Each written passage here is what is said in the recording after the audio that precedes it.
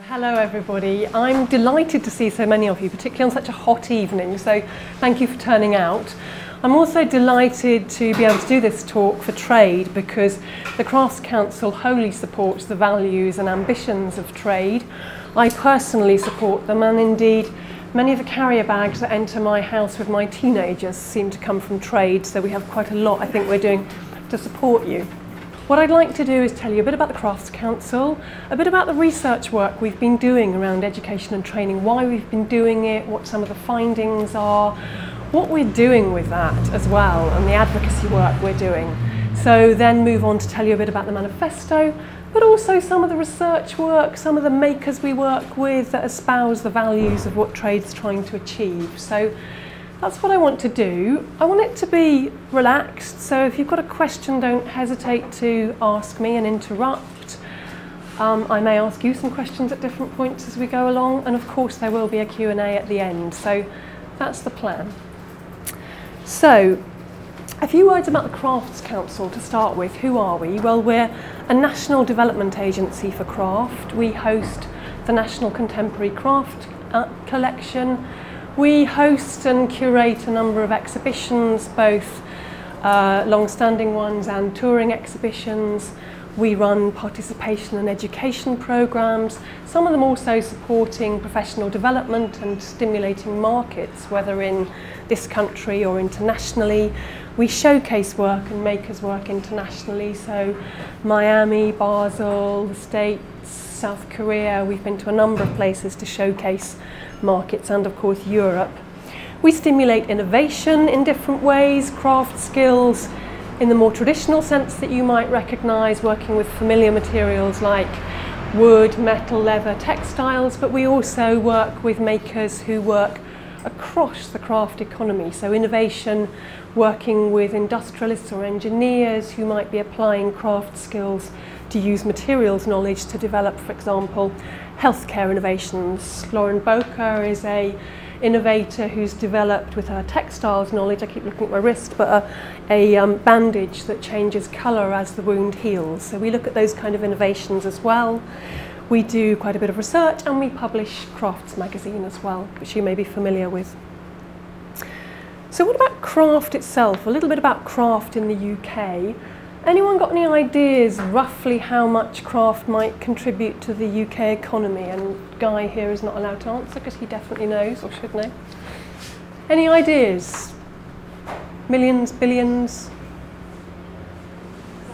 Yeah? About 85 million. 85 million? Good figure, because I think there's a lot of, there's different parts of craft where maybe the more traditional craft is probably somewhere around that figure. But if you look at craft as a whole, across the UK economy, 3.4 billion is what we find it contributes. So that's made up through the craft sector directly, through the wider creative industry, so craft in, for example, film, Harry Potter, the wands, things like that. Craft also in the wider, what we call the craft economy, so those kind of innovations I was talking about. 44,000 makers, 150,000 craft businesses. And if you look more widely at making, some of you may be familiar with the work of Here East, who look at making not just in a craft sense, but in wider making across the economy.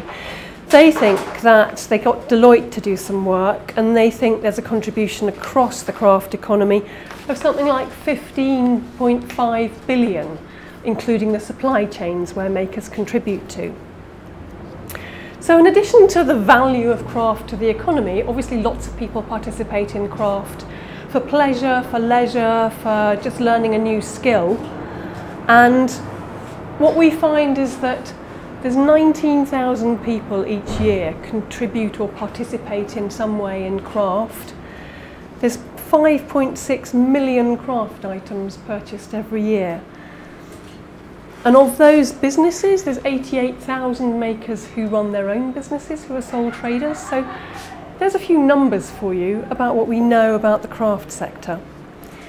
Now, with that interest in craft, and I think you're probably here, you know that there's a kind of increase in interest in the handmade, the handcrafted, the authentic. Come and have a seat, please. There's some seats down here and in the middle.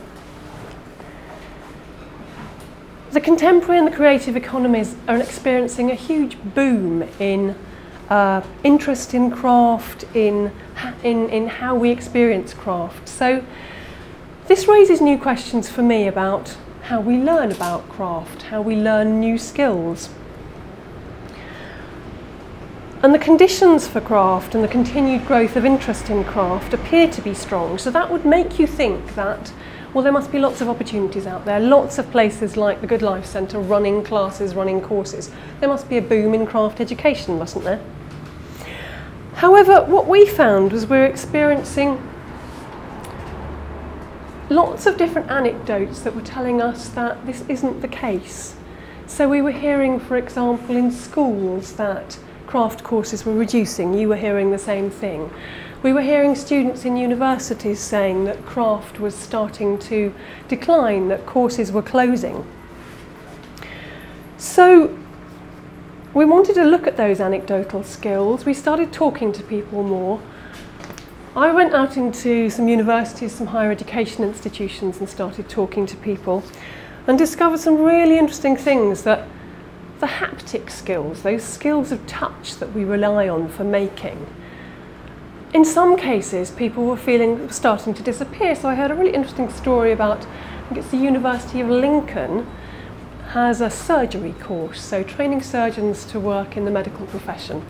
What they were finding was that surgeons no longer had the hand skills as acutely that they needed for surgery. So even if you're doing pinhole surgery and microsurgery, you still need to have that sense of touch and feel. So what are they doing? They're introducing those medical students to clay, to get them to work with clay, to actually strengthen those hand skills. I found, I do ceramics in my spare time. Talking to people, I was finding that if you're doing a degree in ceramics, and you're lucky these days if you can find a ceramics course to do a degree, but if you have a ceramics element, sometimes people aren't learning the technical skills anymore. So you build a piece of craft, you build a piece of pottery, you build something that you want to fire. People weren't learning the firing skills, the making of the glazes, the temperatures, things like that. So again, part of the skill. And then what struck me most vividly was talking to people about textiles courses. Textiles courses where some young people were coming to do a textiles degree, never having used a sewing machine, which I found quite shocking. I mean, how many of you can use a sewing machine? Just a straw poll, so the vast majority of you know how to use them. For me, I grew up using a sewing machine. In fact, when I was a teenager, my best friend and I, when we went out for an evening and we wanted something new to wear, we would go out and buy some fabric and hastily spend the whole afternoon trying to make something. Go out in the evening with the threads still hanging down, the bits we'd fudged and hadn't quite finished, and then insist to people that no, we bought it in a shop, and which is kind of sad in a way, isn't it? It's like, why didn't we own it that we'd made it? But no, we had to have bought it in a shop. So that made me think as well about my kids. My daughter sews. I tried to get my son to use the sewing machine, not interested. My dad used to use our old Singer sewing machine at home though, because he was an engineer, so if he wanted to make something with a bit of leather to use as a part of something he was building, he'd use the sewing machine. So what's happening to those skills? Well, as a research manager, I was concerned that we needed some proper evidence. We needed a robust evidence base. It was all very well, these anecdotes, but what did we really find out? What could we find out? So in 2013, we decided to commission a new research project to look at formal craft skills. The reason we picked formal craft skills was because you can get data on who's participating, how many courses there are from the Department for Education, from the higher education bodies.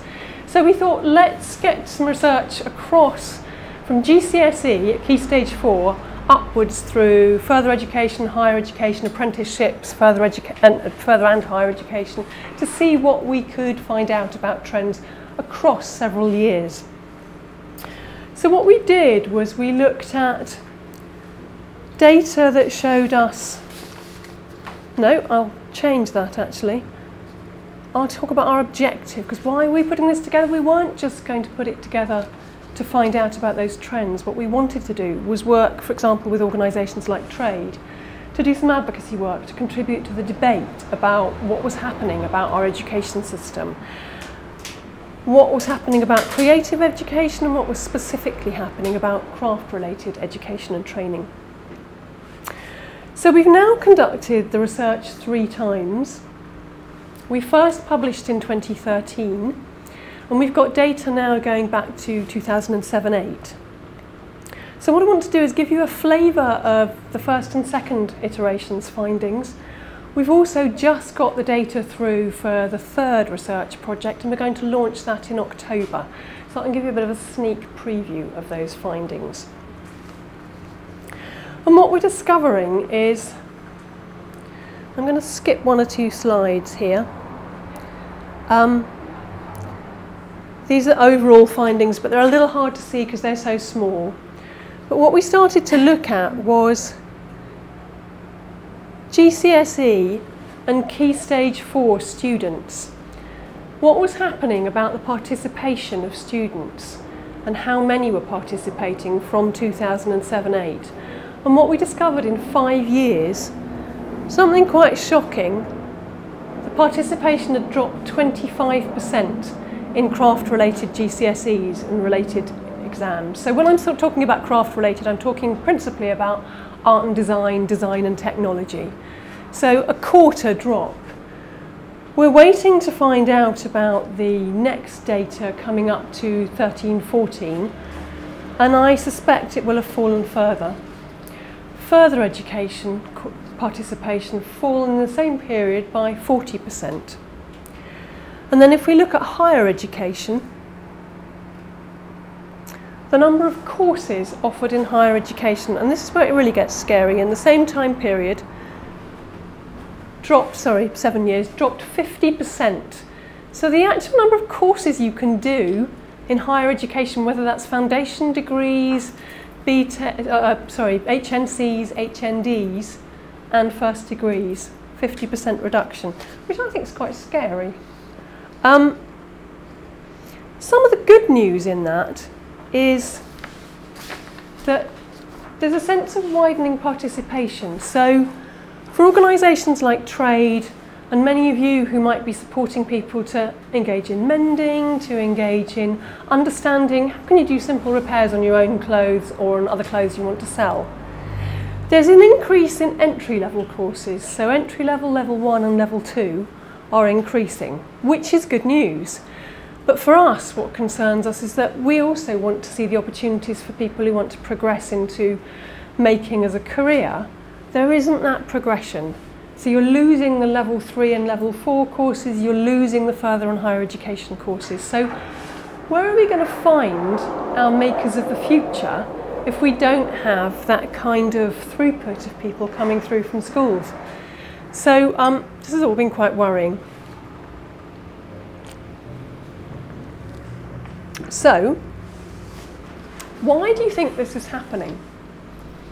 We've got a decline in that formal education, which to me points to a decline at key stages 1 to 3. So kids going into primary school must be doing craft type making less. And one of the reasons we think that is happening, that reduction in choice, is the introduction of the English Baccalaureate.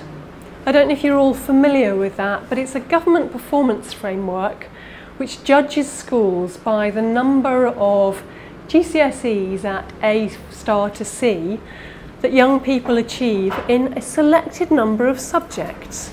So the EBAC, the English Baccalaureate subjects, have 5 pillars to them. So you have to pick sciences, English, maths. If you're doing 2 English and 3 science, you've already got several subjects. You have to choose a language, and you have to choose a humanity, so geography or history. So then the room for manoeuvre to do a creative subject is much reduced. Now some schools, fortunately, are saying young people should choose what they want. They should choose across the spectrum and choose several art and design, design and technology subjects if they choose. But other schools are pressurising young people because they know they're going to be judged in the performance framework by these outcomes. So there's a real kind of move to encourage young people to go into more traditionally analytical subjects. Other organisations are building the same picture, and there's a kind of growing consensus around this, whether it's the Cultural Learning Alliance, representing a range of organisations, the National Society for Education in Art and Design, who represent teachers, where teachers are also saying, and there's probably some of you in the room experiencing this, that the hours for teaching are cutting down, the continuing professional development is cutting down, and also things like the messy space. You know, you need to be able to make a mess if you're going to cut lots of things up, if you're going to do a bit of woodwork, if you're going to do things that need clearing up afterwards. You can't just use a regular classroom, so there's a physical space issue as well. And even though lots of courses like in this centre are running that help you to gain those skills at different points in your life, if you can't have access to those skills in your education where everybody gets access, then we're failing our young people, I think, in not giving them that opportunity to be creative. So other organisations like Nesta, the innovation charity, are calling on the government to challenge the way this is happening, because they talk about how the way in which young people combine a creative subject with a science subject is actually leading people to be more employable. If you combine those different types of subjects, then you have a set of problem-solving skills, a way of looking at challenges that is actually more employable than if you specialise in one direction. So Nesta were supporting what we do. They're also talking about the Russell Group of universities, who specify what are called facilitating subjects. So they advise young people going to university about a set of subjects that are more likely to be attractive to the Russell Group, the more elite universities. Let's stop for a moment.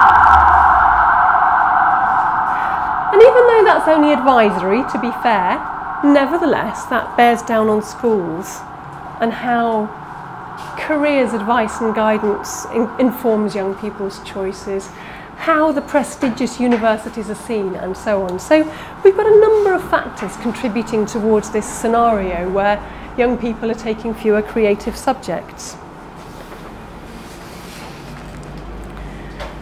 So following these reports that we produced, following the research that we did, and we've now got this evidence base, one of the things we wanted to do, there's some more seats down here if you'd like. Do join us. Come and have a seat here. What we wanted to do was begin a conversation about these findings. So we took our reports out and our findings to a whole series of meetings, a whole series of focus groups with makers, with educators, with gallerists, with careers people, with trade unions, with industrialists and entrepreneurs, to generate a conversation about, well, what should we do about this situation? And then gradually some momentum gathered, and we decided that we would have a manifesto for craft education and training. Some calls for action, and we pieced together a manifesto, we consulted on it, and then we got quite a lot of support to launch it in the House of Commons. So we had a nice formal launch in the House of Commons. That's Edmund Duval, the ceramicist, who launched it for us alongside a couple of MPs, some apprentices and some young people. We had a broad coalition of interest. What was absolutely fantastic about that day is this artwork, this green, and a lot of the artwork in the manifesto itself was designed by the designer Anthony Burrell and his screen printers. And on the day we launched the manifesto, we decided we were going to take screen printing equipment into the House of Commons. So we were a little bit worried about this because there's all the airport security and stuff like that, but they were absolutely fine with it. So when we had the launch, we decided we would print the covers of the manifesto so people could take something physically away with them about the manifesto. So in the background to this whole event, there was this wonderful swish, swish sound going on of the screen printing in one corner. And in fact, there was another kind of formal House of Commons event going on in the next room. And after a while we noticed that people were coming out of that room and coming into our launch, because our launch was a bit more fun, so we quite liked that. So it was nice to bring craft into that launch. So what we did with the manifesto was we set up 5 calls for change. Just go past a few pictures. To change the craft ecology around education and training, to build a kind of consensus of opinion, consensus of organisations behind it. So we think creativity and craft needs to be at the heart of education. We need more routes into craft careers. We need to have enterprise there so that people build up skills, that their making skills can then be their job skills and they can actually make money from it, and that they can get training and support throughout their careers. And also that we need higher education at the heart of research to further what we understand and what we know about craft. So where do we go from here then with this plan of action?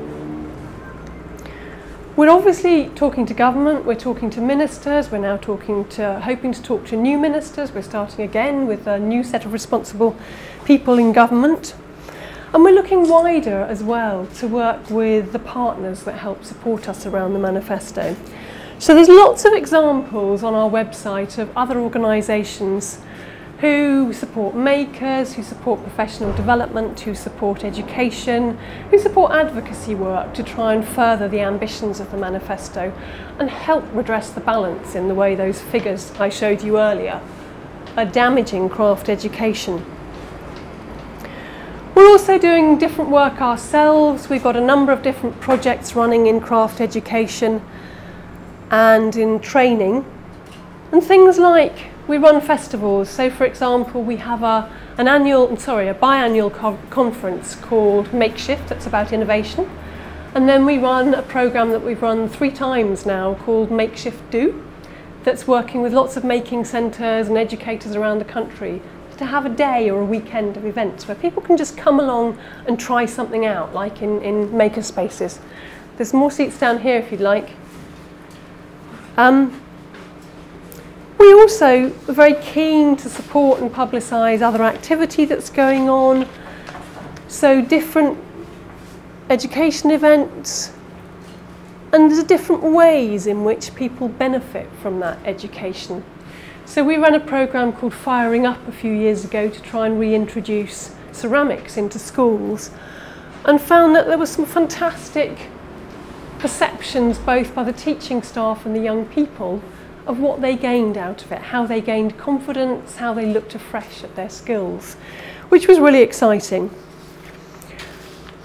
And then there's other ways in which people are engaging in craft, and some of you may be familiar as well with craftivism. I know Trade have publicised the work of craftivists and Sarah Corbett, who set up that movement, taking craft into a way of being politically active about particular campaigns and causes.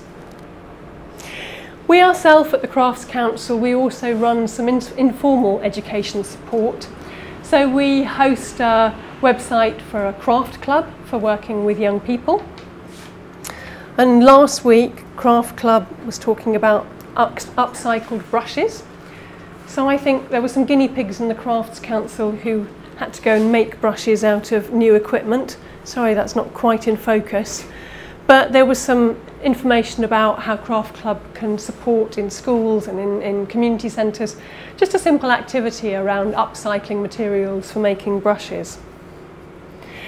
As a researcher, I've also been interested in different examples internationally of people who research craft in terms of environmental and sustainable values. So there seems to be quite a lot happening in Australia. Queensland University of Technology, Kathleen Horton's done some work on the Stitchery Collective. And this is an artist-run initiative based in Brisbane, which seeks to move beyond fashion as a dictum of social class to an alternative model that's accessible, conscious, flexible, connected and sustainable. The project runs community engagement programmes that span design, sewing and upcycling workshops, sustainability lectures, clothing swaps and public education seminars. There's also some work done by Bennett and Van Lunn about the Australian fashion label Maison Vegas, which uses second-hand used cotton t-shirts and wool sweaters as primary materials to design fashions that engage a high-profile luxury audience in Australia and internationally. There's also further research, and it may be the research that trade draw on, around what prevents people repairing clothes, and it investigates community approaches to sustainable product service systems for clothing repair. So Gwilt describes how within 2 or 3 generations the whole culture of repairing and altering clothes has largely disappeared as the fashion industry has increased the availability of mass-produced inexpensive clothing. Her figures are that a consumer will contribute as much as 30 kilograms of clothing and textile waste to landfill every year, which I find really scary. And she's also looked at the barriers to engagement with repair work, such as regular household activity and lack of technical ability and skill that we all probably recognise in many ways. So we also, at the Crafts Council, like to work with makers. Just last few examples for you. Makers who have a sustainable approach to their work and to their resources and materials. So one of the people we love is Lois Walpole, who fuses art, craft and environmentalism. So she's an artist and basket maker who beautifully weaves functional items out of what she calls the detritus of consumerism, as well as using natural materials. And our Hidden Agenda exhibition, currently touring, features Lois's work. Or another example is Lieta Marziali, who uses found objects to create her jewellery. Part of a growing trend of makers who use different objects, either upcycled or found or recycled, to work with new ways to approaching materials. Another example is Carmen Hirosa, who we featured recently in a set of cards we produced about craft and innovation. She's produced a fabric called Pinatex. Has anyone heard of that? You have? Fantastic, because I think it's a marvellous material. Pinatex is, and I'm just going to see, have I got a, no, I haven't got a picture of it, I thought I had. Pinatex is made from, it's a natural textile, and it's recognised in the fashion industry as a real pioneer in the development of innovative and sustainable materials. Pinatex partly gives away a bit of the sourcing of it. Carmen Hirosa uses the waste byproduct of the pineapple harvest and advanced technologies to create a totally sustainable high-performance material, a natural textile that uses no extra land, water, fertilisers or chemicals in its production. And she's trying to fill the gap between leather and petroleum-based textiles and create a good value for money product that companies like Puma are now using, and it's now selling as a textile to selected companies from furniture to shoes to accessories. So a really interesting example. So just to close, before opening up a conversation with you, where do we go from here? I'd really be interested in your ideas about where we go, given that context of declining craft education. What we're trying to do at the Crafts Council is look very strongly at the role models young people have for craft and creative activity as a career. Not only for young people, but also the people who influence young people, the teachers, the careers advisors, the parents who support career choices. So we're particularly concerned about the advice and guidance and the quality of it, and keen to get young people into opportunities to understand different role models. So we're working with a charity called Inspiring the Future. I'd really recommend a look at their website. They're asking people, not for a great deal, they're asking for an hour a year of people's time to go into schools and to talk about what they do. So I signed up, you sign up by postcode, and 2 weeks ago I went into a local secondary school to talk to year 12s, which was absolutely fantastic, because particularly when talking about craft and the breadth of the way craft skills are used, whether I was talking to people doing art and design, wanting to do medicine, wanting to do science, there's a way in which those skills can be brought together and those creative skills can be useful. So we're trying to look, as I say, at the future of the way in which careers education and guidance goes out. We're also setting up a new programme ourselves called Make Your Future. So that's going to be taking ceramics and metalwork and also textiles into school to increase young people's skills. So the textiles strand of that is going to be in Yorkshire. The traditions of the textile industry in Yorkshire we wanted to build on and see how we can strengthen people in that way. So I'd be particularly interested in your ideas. I'm very happy to take any questions on what I've been describing, but also to hear about your experiences and whether they chime in with the findings. So thank you very much, and it's over to you.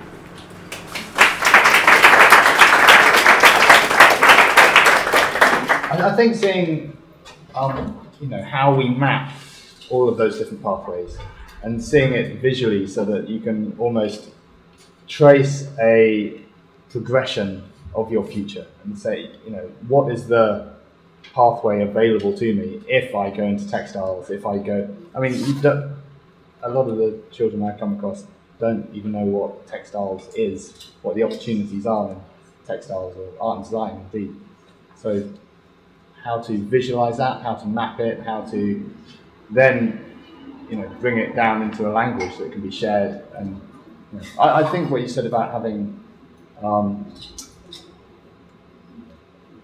advocates, having your kind of heroes of those worlds, sharing their experience of what they've done to their careers, and then that's the way of everybody going, whoever got this far and they did it. It's really important, isn't it? I think stories are a very good way of bringing it alive for young people. And in fact, Creative and Cultural Skills, the Sector Skills Council that promotes creative careers, does have a range of different examples on their website. That's Creative and Cultural Skills. And they do have specific examples of individuals, where they've gone, how they studied, where they went. But it's a very important one. We keep turning more and more to stories to bring those kind of things alive. I think for the kind of the grassroots primary, secondary, one of the key things is the kind of teacher recruitment, the drop in teacher recruitment, and that primary school, there are no specialists in D&T. They get something like 2 to 4 hours actually training in any kind of craft for the whole of their primary, secondary training. So you're not going in with specialists.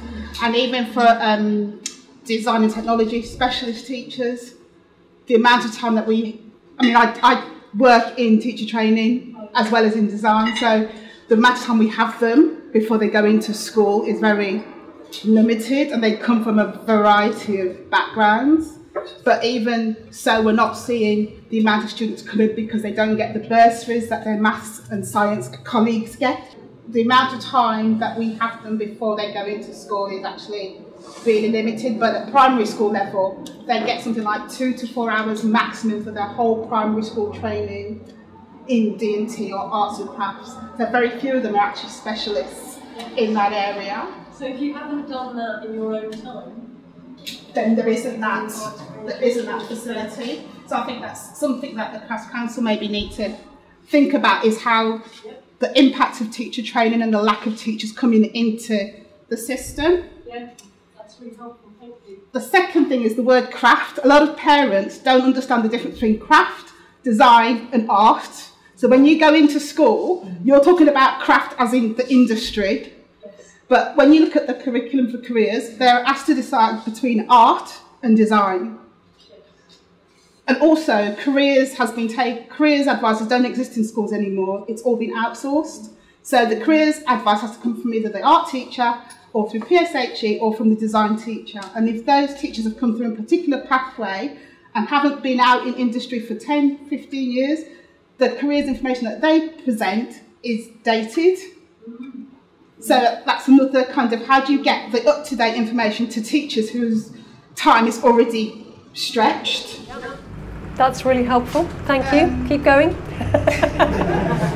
Also, in terms of how do you say to students because of the philosophy between design and technology and art and design, while the skill sets might be very similar, the philosophy underpinning both of those are slightly different, right. And students trying to then decide which route to go are often decided by when they go on their open days to universities. Or we don't take anybody that's done D&T, or we don't take anybody that's done art and design.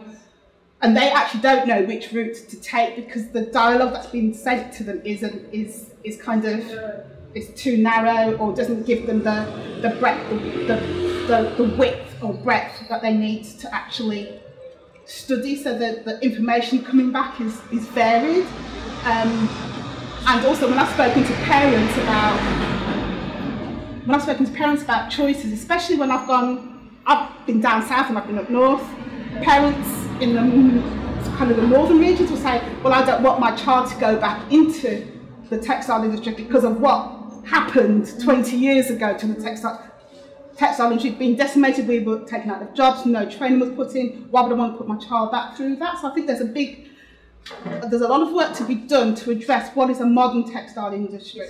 Yes, I completely agree with that, and I think our experience of trying to set up this new programme called Make Your Future and take it to the textile areas of the country, the former textile areas, it's really vital that we have that dialogue about what is a modern textiles industry.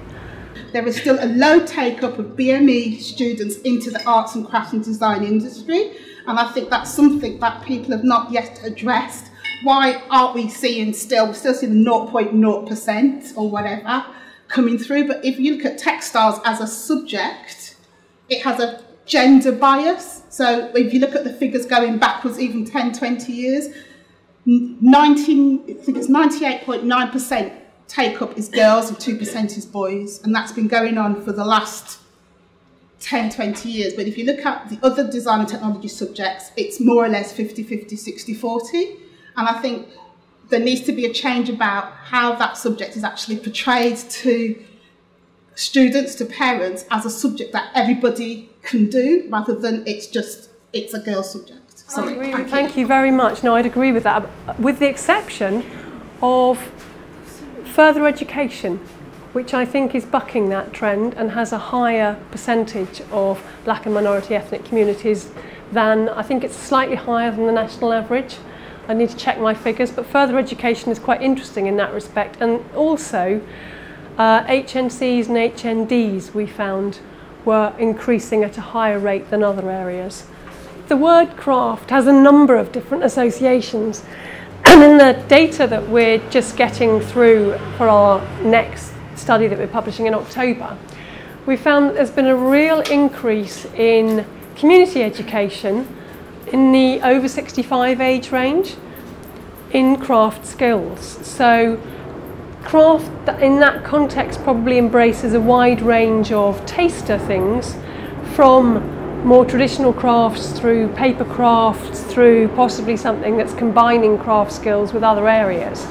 So it's quite interesting how different generations, different communities at different points engage with craft. I mean, if you look at some of the markets for craft, we try and stimulate the craft market at lots of different levels.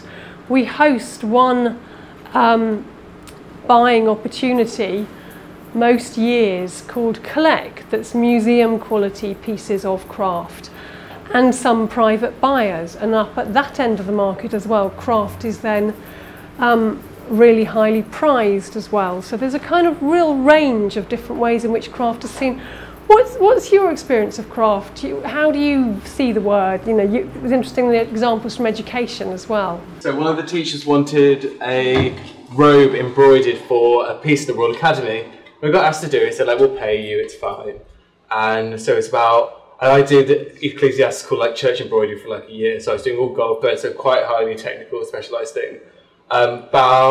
Between me and my friend, about a good couple of hundred hours work, we paid £50 for the entire work, having made it in entire. So that kind of sense, like how it's undervalued, and how like as young creatives you're like scraping any job that you can get, and even when you get that job, it's like what, £50 for 200 hours work, which makes it like what, 4 pence an hour, something like that, like something ridiculous. So it's kind of that sense of like, even within the art industry, even within higher education, it's still not valued and completely underpaid, less than say a painter or anything like that. Contemporary art all this use of found objects and installations to the point where you don't actually need. I think art being a showcase of a maker's skill is seen as very old school and very traditional, and I think contemporary art, it's more about ideas and concepts.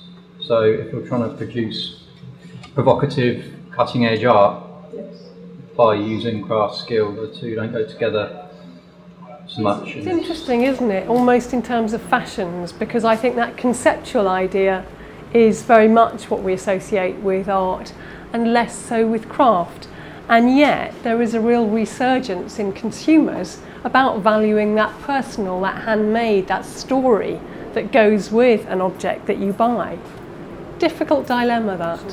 One of the things that I think is shifting slightly is the diversification of routes into creative careers and craft careers, because one of the things I didn't mention is that we also looked at figures for apprenticeships. So the numbers of people in apprenticeships have gone up, I think, since 2007-8 by about 300%. That's still only in the hundreds, those people doing apprenticeships, but nevertheless that is improving. So you can combine excuse me, a work environment with a learning environment through an apprenticeship. Work-based learning, again, quite small numbers, but that is increasing. So I think there's a need to look with craft at that diversification that meets both the need to have some work experience that's not an unpaid internship, because people have to survive, that's absurd, but also meets the desire to study without having to rack up those huge fees. So I think apprenticeships have a lot to offer and that we need to explore further. I'm also curious about what's going to happen in the higher education market following the EU referendum, because some of the figures we've been finding are that numbers in higher education and craft related courses have sort of remained stable. They went up just before tuition fees went up, then they went down again. Figures are roughly stable. Looks like the cohorts going are roughly consistent, but that masks the fact that there's an increase in non-UK domiciled students of 66%. Now that means there are more people coming from overseas, which would be fantastic if it wasn't for the fact that the non-EU based people can only stay in the country now for 3 or 4 months after they've finished studying. So we're losing that talent as people are taking it elsewhere because their visas deny them the chance to stay in the country. So what will be interesting to see with the referendum is, well, how does that shift the market in students? Does it not? But it's an interesting dynamic to watch, to see how student numbers change, or maybe how universities have to look at their funding base and their student base. Quite a time of turbulence, really.